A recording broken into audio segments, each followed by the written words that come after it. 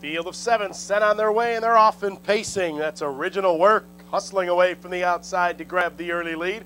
They'll settle in post position order after that. Barn Owl getting away second, Mr. Chi-Town third. 2 lengths back to Sam's Brother Cy in fourth, another gap of 2 to Scooby-Doo Bluegrass. And the trailers are French Canadian and King Cavallo as they head on to the back stretch.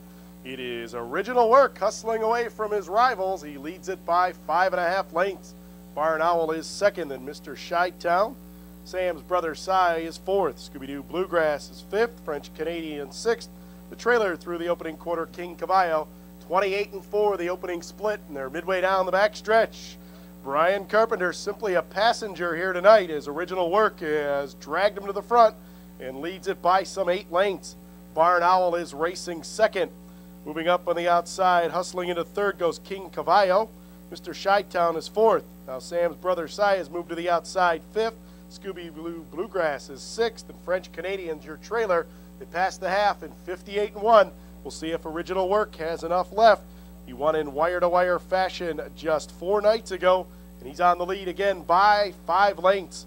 Racing along in second is Barn Owl, and King Cavallo is up on the outside, hustling into third. Saving ground fourth, Mr. Chi-Town. Sam's Brother Cy getting set to tip 3 wide, fifth.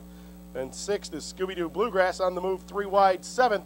French Canadian, they hit the 3/4 in 128 flat, straightened for home, and now Original Work is getting worked over by Carpenter, and they still lead by 2.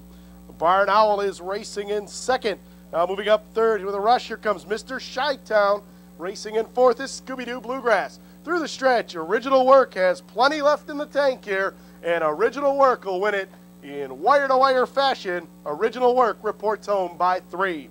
Mr. Chi-Town was second, and Barn